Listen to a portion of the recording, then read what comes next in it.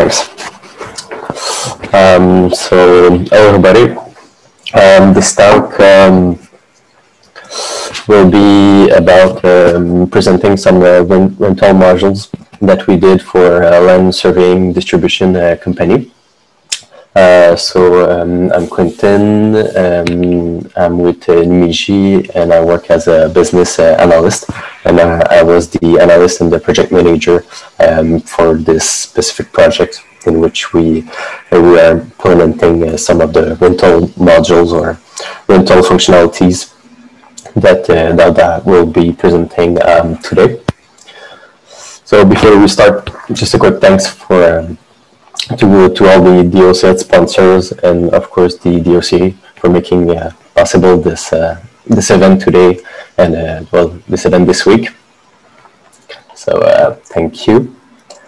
For the agenda today, I'll just do a quick intro for you to be aware of the context of the project and the industry. Then I'll talk about the main needs of the clients for the specific projects.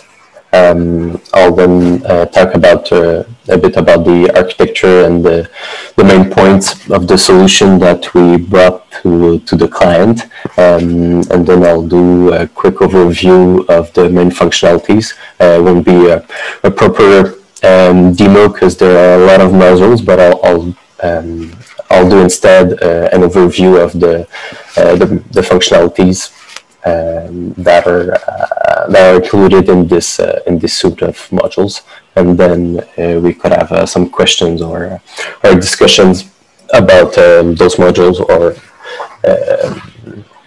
a bit more large about the industry or the rentals usual needs. So as an introduction, as I said, the modules that were developed were for a client that is a distribution of land surveying equipment. So he really is in the distribution industry. One of his main business line is rental, which is the subject that we're exploring today, but he also, of course, sells kind of the same stock that is using as rental. The rental is more of an opportunity to showcase all the different equipments. Sometimes it's in the land surveying industry, it's equipment that can range from 10,000 to 100,000 just for one unit. So usually there's a bit of testing that is done beforehand before a customer can really buy it or buy some of it. The client is in multi-company structures. He has for the moment 5 branches, but he is still expanding, so he had to manage the concept of multiple warehouses, and the main needs or the main aspect of this project is that he has stock in warehouses. He has also stocks in transit with sales representative or in the trucks or of some of employees that are doing some moving between branches. There are stocks with clients, of course, because we're talking about the rental industry, or on sites, on construction sites, or really at the client's operation sites. So for a bit more high level, all the operations of the clients will be managed into Odoo. It's a project that is currently in progress. So for the specific thing, we're still in the testing phase, but the goal really is to manage all of his operations in Odoo. it's a project that has been ongoing for a few months now, and that will be done in about a few other months, so maybe 1 year to do the whole business processes. And of course, for this kind of projects or this kind of customization, detail analysis and technical design was made prior to implementing this set of modules. So about the features of the rental modules. So the context of the client, what the client really needed is number one priority was to have the information about the stock level and the stock location in real time. So that was really his main concern, because of all the stocks that he was managing and all of the different branches and transit and stock on the construction sites, for example, that I was talking about earlier. He didn't know, he couldn't know for sure where it was his stock. So this is really the main point that we were trying to achieve. All of, or most of the rentals that is done with kits. So it's really rare that he is doing a rental of only one accessory. It's really some pack of equipments plus the accessories that go with it. He had the need of managing stock that were in transit also, so not in any warehouse per se. With this comes the need for flexibility in the different routes, because the stock can be at one branch or could be at another branch, and you want to be able to fetch the stock really on every branches to be able to satisfy the client at its best. And one of the main points of the need for this client was that he needed to have really big flexibility in the return date. So we're talking about an industry that is mostly doing sales in the construction domain, construction industry. They usually don't know what will be the final date or the final time when they will be able to return the equipment, because the construction sites are, well, in Canada, at least they are in the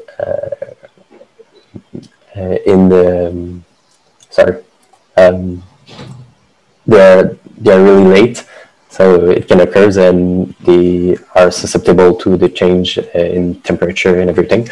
So they don't really know what is the return date that is going to be needed.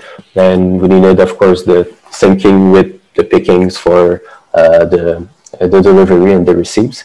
And since it's the main equipment that is rented is some equipment with softwares on it. We had to have a component support and to be able to link several products with their serial number, and also to be able to account for the rental stock as accounting assets, because as I said, an equipment can be worth $50,000. So we have to, as an accounting process, to have it as an asset rather than simply some usual stock with valuation, with a classic valuation.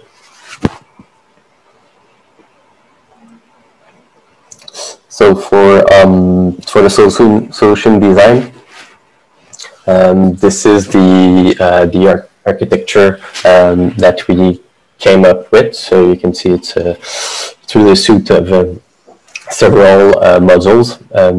I'll walk you through it.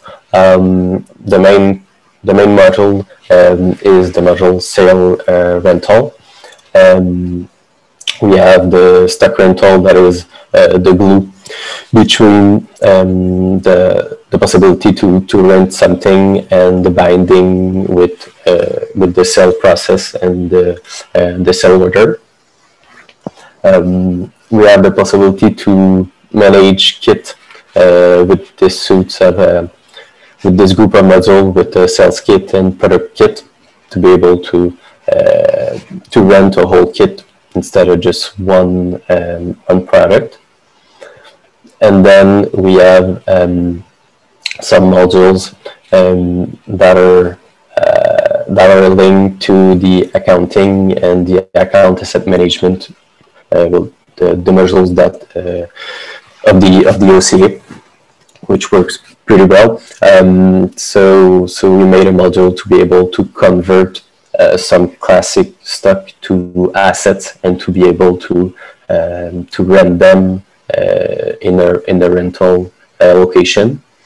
And then we have some modules that help us to manage the linking between some products that are softwares with some products that are equipment, to be able for them to be managed in one operation, and for the user to be able to just think about the equipment and not about the softwares that comes with it. And finally, we did some models just to add some flexibility in the different routes, to be able to add some transit in the delivery or in the receipt of some products, just so the client wasn't obligated to know beforehand in which branches the stock would be taken, or in which branches it would be delivered, or that the client would return it to, because it happens that the client will rent an equipment in one branches and return it in some other branches.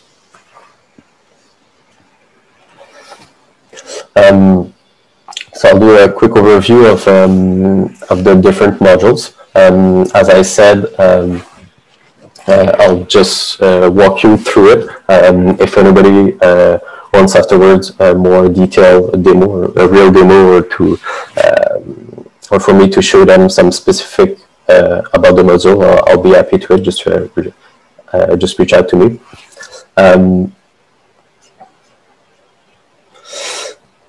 So the main module, sale rental, works this way. We can specify a product that would be rented. So this is really the stockable product, and we associated it a rental service that will be used for the calculation of the number of time and to do the price for a number of days, for example. So for now we support days, but we could add other unit of measure in the future, but for the client, days was enough. And then we have also the possibility to rent some kit, and the kits are detailed in the form of the article, and we can define the different components that are included in this kit. And then we have also the possibility to add some buffer. It's more in the details, but for the client to have some more flexibility between the time that he enters the reception or the delivery of an article and the time that will be counted and invoiced for the client. So revenue manual rental in which we can go to the quotation or the orders. It's really a classic sell order that we're using. We're not using another model, another technical model to do it. We're doing it all in the sell order.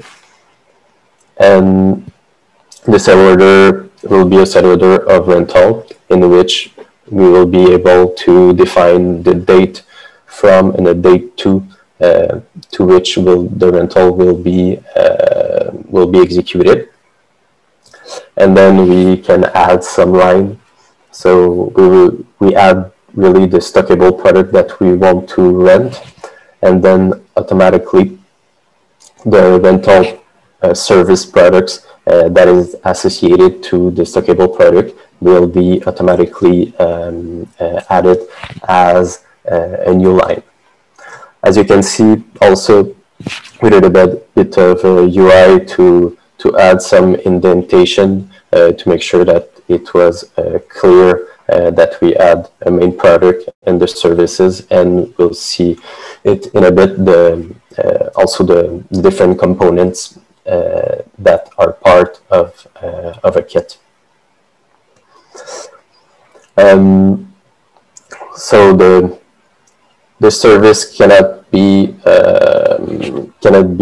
modified apart from the different date, so the date from and the date to that are specified for the time frame of the rental.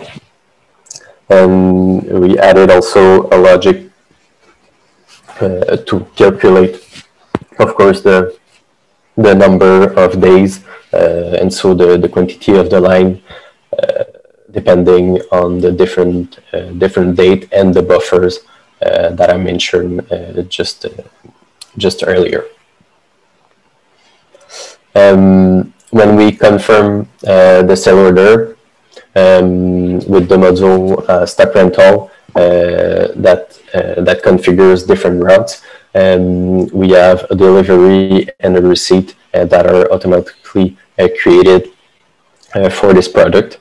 And if we go in this transfer, we can see, of course, just the stockable product that will be sent to the client, and then after that will be receipt as well. And then something also that was important for the client, so that we manage the dates according to the event that are occurring in real time. So if I deliver my product on a certain date, we want the date from to be automatically updated to reflect the date in which we started the rental and we gave it to the client. And the other way around is also true. So if I entered a date in which the rental is finished, but my client is returning it like 2 days later or 2 weeks later, we also want to be able for the system to automatically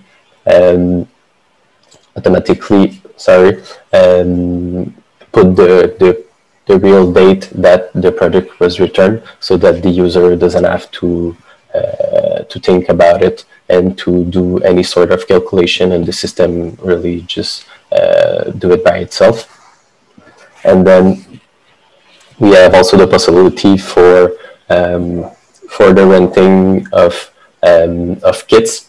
So as you can see, I can add a kit, and then the component that were specified on the product will be added as well to the quotation. So this is combining with another models, but it gives us the possibility to do a rather advanced usage of the kits and to really specify some equipments that are more important than other, because we have the equipment and the accessories, and we can reorder or change any accessories that will be rented with the main equipments, but the equipments in a kit are kind of untouchable because it's really what defines the price and that is associated for the rental service.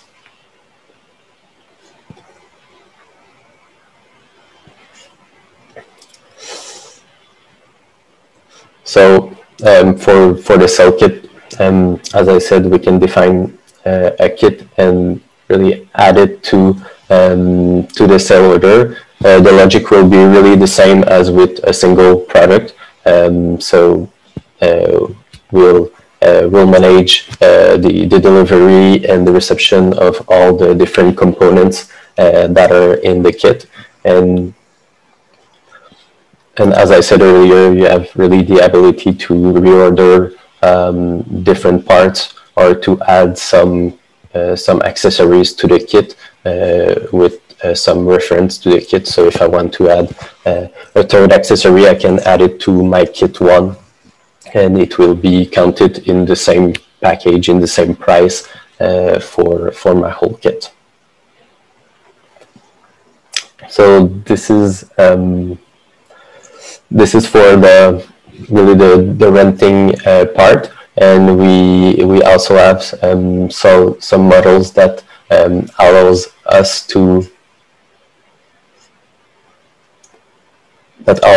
convert some classic product to rental products, and so I can really convert some stock to facilitate the day-to-day work of the employees, and this stock will go in the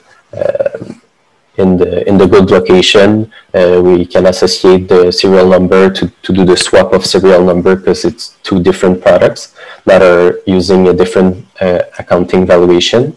And we can also, when doing the swap, we can also assign an asset profile that will give the ability to create an asset from the stock that I'm converting, so that an asset will be automatically created for an equipment of $50,000 that I would be converting to make it a rental product.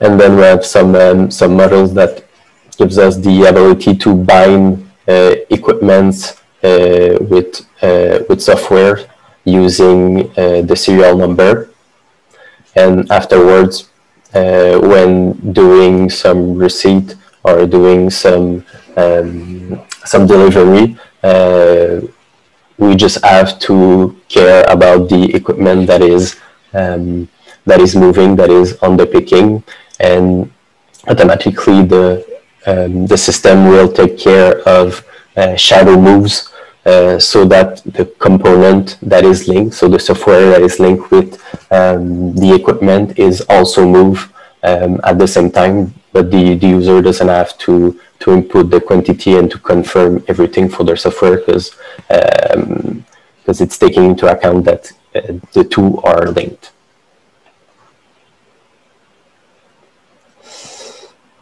And it's more of a detail, but we manage all the accounting entries that are created, so that we can keep a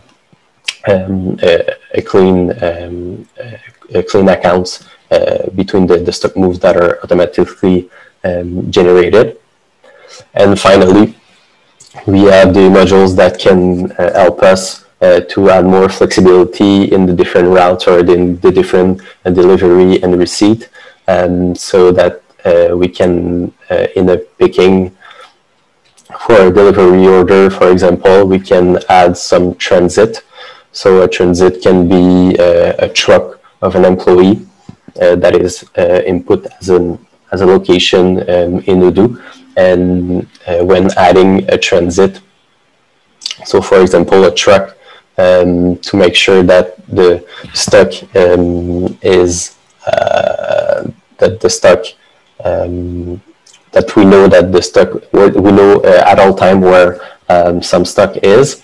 When adding a transit, we have a modification of the existing picking and a creation of a new picking, so that we have two picking to manage. So one for the item to go in the truck, so that the person can confirm that it is in his truck, and then another movement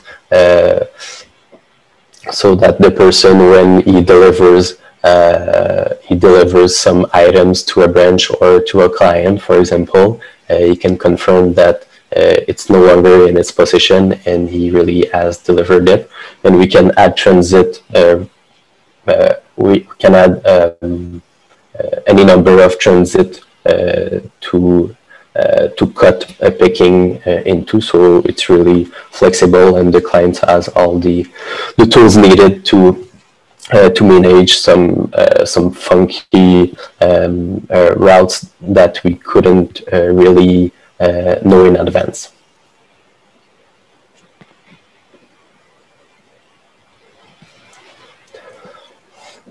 So this is really to give you a quick overview of the different puzzle pieces that we develop for the client.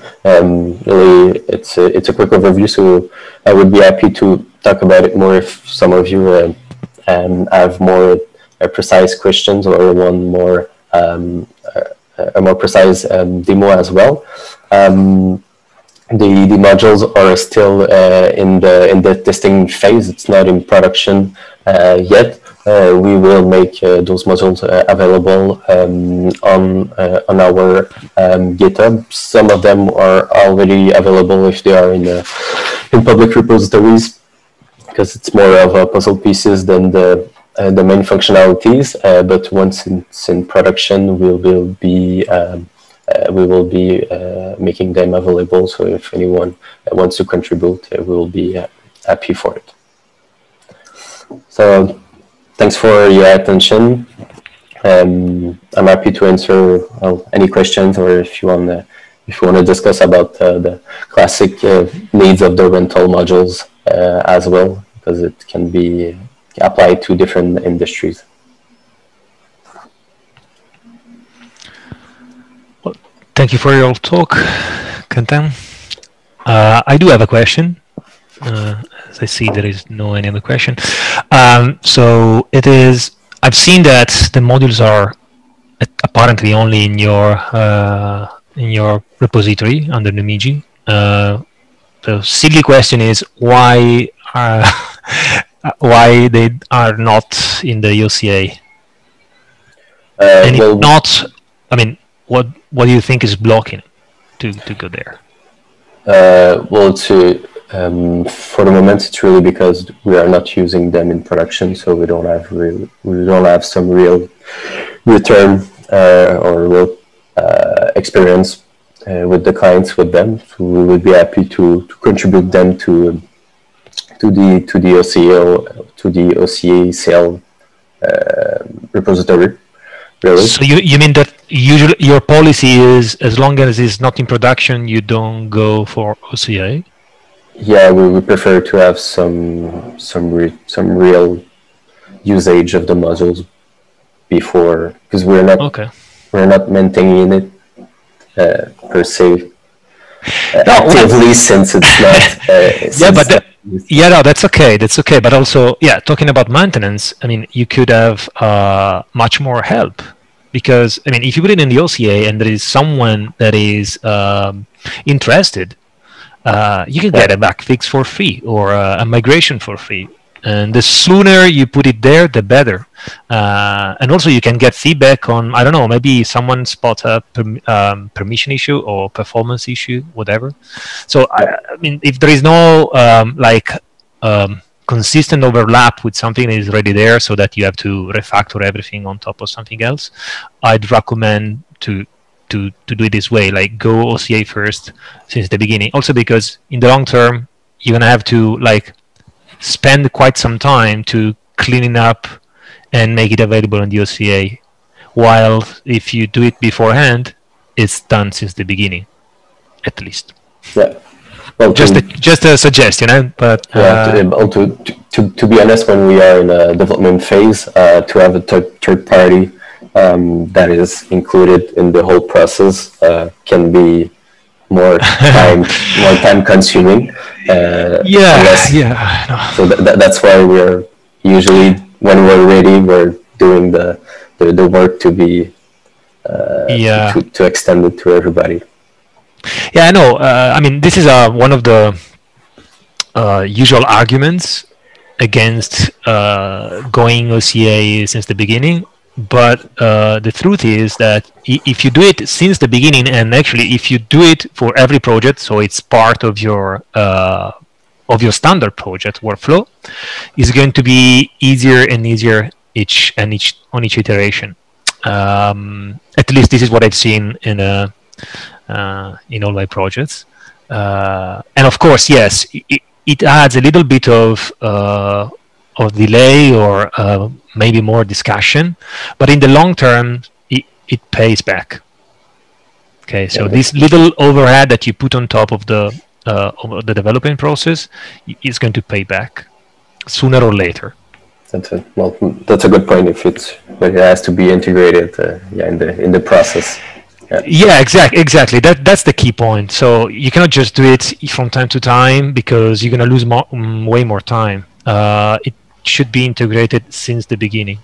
But I could give you like 2 stupid examples. So I don't know if you know the module Web Export View. Yep.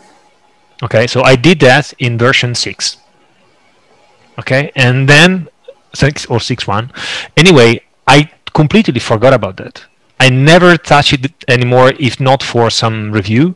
And that module landed on version 13 without me having to take care of it, nor my former companies having to take care of it. Yeah. Apply this to all the modules that you could put there in the life cycle of your customer's project. See? Anyway, I know that you got the point. Yeah. Simone, this is worth its own talk. I don't think we have a talk about this. It's really. We could go on for the day. No, because there's a recipe here that many people haven't figured out, and maybe if it's shared, it's easy for other people. It's like Simone says, if we include it since the beginning, it's much easier than if you include it only at the end. Then it's overhead. Yeah.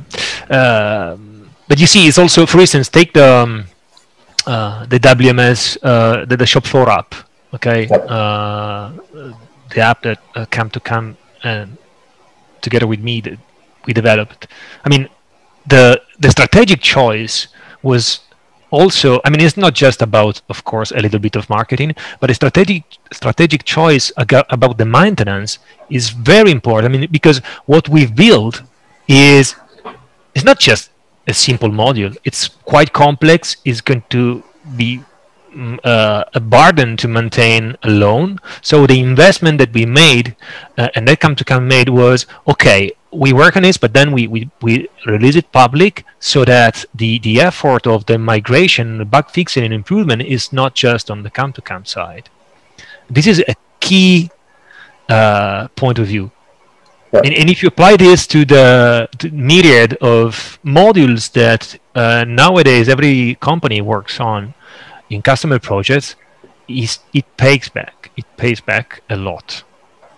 And anyway, Daniel, I'm going to give a talk to the OCA Days Italian version, and I will stress about this. So make sure you have then English subtitles added to the video. No, I'm going to use the slides in English. Actually, they are sort of a common work between me and Frederick, the talk he gave today. So I extended it a little bit. So slides in English, but I will talk in Italian. Anyway, let's see if there is any other question there. Seems not. You're a little bit unlucky because of this time frame is For us, is the weekend about to start. Yeah, Probably everyone in Europe is going to move in. Okay, so there is a question in the chat. There's been a conversation on the contributors mailing list in the beginning of this year about new rental vertical. Not much traction by then. Here in Germany, a quite similar project was developed in the meantime. It is in production already. There should be a join of forces. Hey, you see? That's exactly the point. So both of you worked on something similar, and none of you knew it before today. So the point is that if you put it there where everyone could see it, well, you could join the forces beforehand. And of course, this will imply that maybe you have the two companies or the two integrators have to spend more time in agreeing of what goes in the common stuff and what stays in private. But again, it's going to pay back, and then the maintenance will be on you guys and not just on Numigi or on you, Ben. So, well, probably you should talk to each other and then decide what goes to the OCA. Yeah, I don't see who posted this question. Could you? It's in the chat. Ben Bridge or Bridge. Okay, thank you. So I'll reach out to you, Ben. Well, you can continue chatting in Discord. Okay. So the time is gone, Quentin. So thank you very much for your talk. Thank you very much. And please take time to do some cherry picking and move into the OCA. Okay. Will do. Good. Thank you. Thank you very much. Have a good weekend. You too. Bye.